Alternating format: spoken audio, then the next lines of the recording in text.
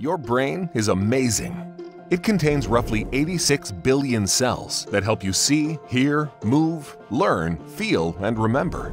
Every minute, 750 milliliters of blood flows through your brain. But during a stroke, a clot stops that flow, cutting off vital oxygen and nutrients. Left untreated, your brain can lose over 30,000 cells every second. But if treated fast enough, the effects of a stroke can be reversed. At St. Luke's, our stroke team restores blood flow to the brain 17 minutes faster than other hospitals in the region, saving more than 32 million more brain cells per patient. How do we do it? Experience. St. Luke's treats more strokes than any other area hospital, and we're pioneers in innovative stroke reversal treatments like the clot-busting drug TPA and mechanical clot retrieval.